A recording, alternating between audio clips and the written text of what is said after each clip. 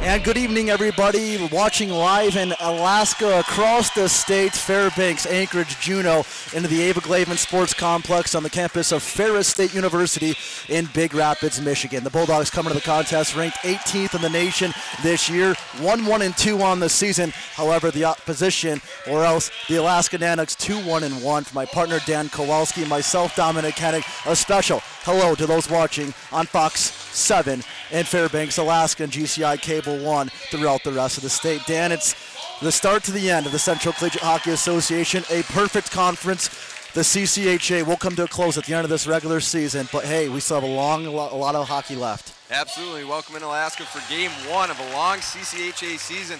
Keep in mind, Alaska coming off back-to-back wins over Merrimack and number 2 North Dakota last weekend. They're coming in playing some good hockey.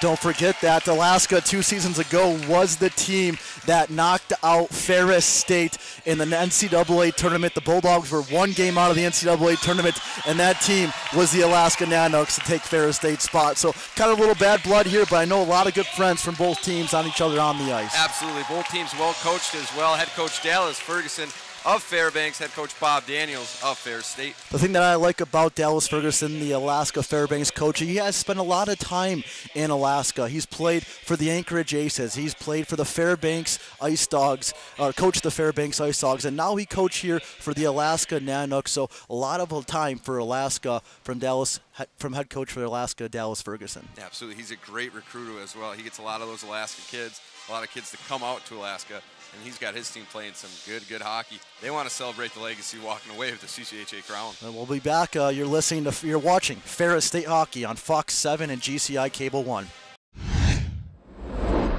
Right circle, bottom of the circle now. He'll skate behind the net, far corner.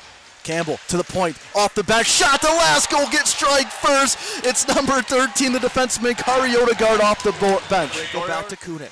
Kunik tries near side. Quinn, backdoor play, back, they score on the power play with 5 seconds left. That was pretty as Beck puts Alaska up 2-0. He had a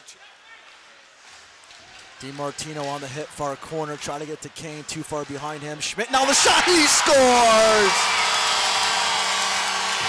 Connor Schmidt from the right wing point puts the Bulldogs on the board, 2-1 with 2:02 to go in the first. And that's forward.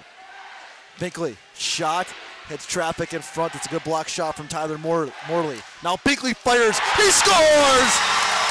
Binkley from the left point ties it up with 1:07 to go. 2 goals in less than 60 seconds. Left in the first period. Shot left point. They bat it out of the air, and Alaska comebacks and takes the lead. 3-2 is a shot from the left wing point, I believe from Justin Tateson, off the back wall, bounced in front and batted out of the air. The last 3 o'clock start in Alaskan time, but I believe this is tape delayed on Fox 7 and GCI Cable 1. Simone Denis from the right point ties it up, top right corner past Thompson off the draw. On it, but Bulldogs recover. Binkley again.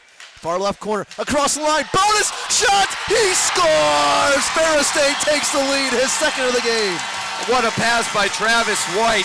The spot bonus, backdoor. I think bonus is even shocked that got to him. Yeah, let's get up the right wing, send it near side for Younghorn. It's a good step there by Connor Schmidt. Bulldogs have numbers, ahead for Alexander. Shot, he scores! Top right corner, 5-3 Ferris State. As I mentioned, what a step up by Connor Schmidt in the neutral zone to cause that Alexander breakaway. Unselfishness by Corey Kane. 5-on-2, up the right wing. Kane with it now. Around Atkinson. Kane cuts in, shoots, he scores! Top right corner, 6-3 Ferris State. You mentioned an on-man rush. That was 5-on-2 for the Bulldogs.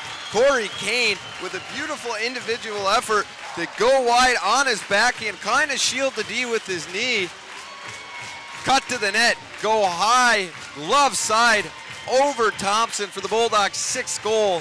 6-3 as he beats the defenseman wide of Josh Atkinson. He goes roof daddy above the glove of Thomas. 6-3 Dogs lead.